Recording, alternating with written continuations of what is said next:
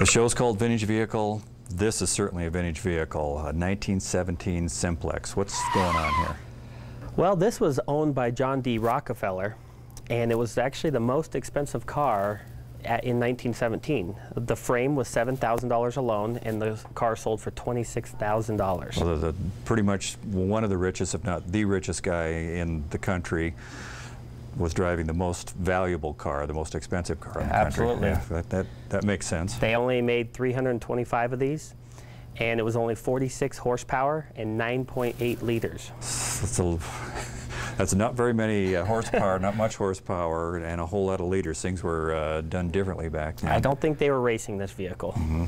The one thing that really struck me as unique on this car that you pointed out to me earlier is a real common sense item. It's how come every car didn't have this? Tell us about what that gizmo right there does. Well, what you can do here is flip this lever, and this actually becomes an air compressor, and you can attach a hose and fill up your tires here.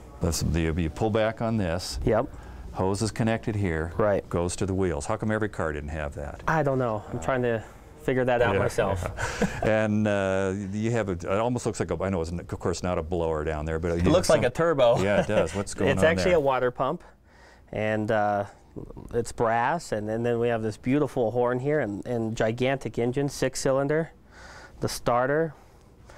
Quite a machine. Yeah, that's great. I expected something to be in 1917 that is the most expensive car made in the country, that it would have brass everywhere and just it's actually kind of well, I guess the name Simplex. It's actually kind of simple. It's sort of basic. Yeah, absolutely. I love this vehicle. It's actually one of my most favorite.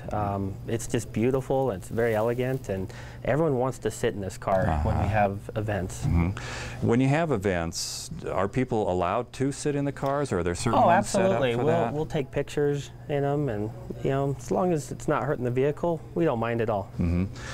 You have a restoration process here, is that correct, or how do these end up like this? Yeah, okay. We send it out, and we're actually starting a youth restoration project here where we get teenagers involved on restoring cars like this. Mm-hmm.